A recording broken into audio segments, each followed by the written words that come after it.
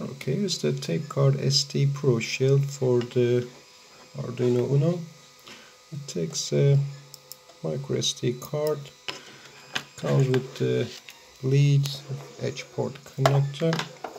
Just plug that in and mate it with the Arduino. Okay, this plug-in, the top writing should face up, and turn the screen on, turn the C64 on, and press shift one stop keys.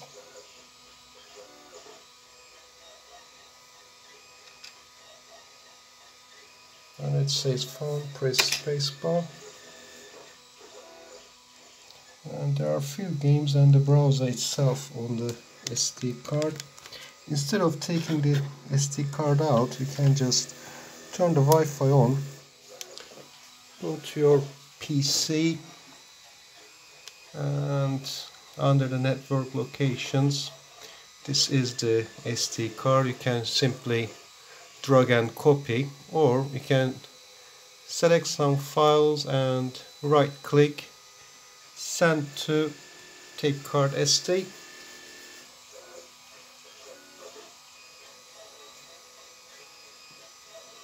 After it's done, go back to your Tapecart SD, turn off the Wi-Fi, and press home button, and all the games will appear.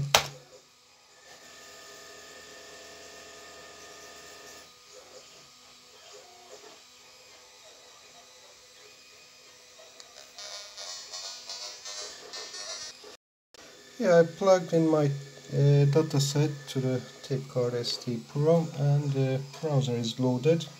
The top files, tape files, are in darker green color. You need to choose a top file first, press the return key, and then press record and play. And now you need to press and hold down the space bar until you see it flickers. Yeah, there it is. And let go of the space bar.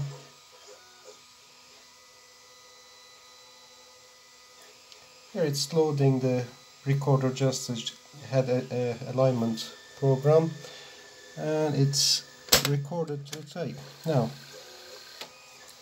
let's turn off the C64 first,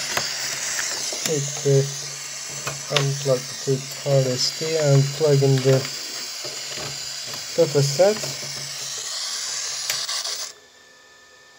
And let's try loading it from the tape.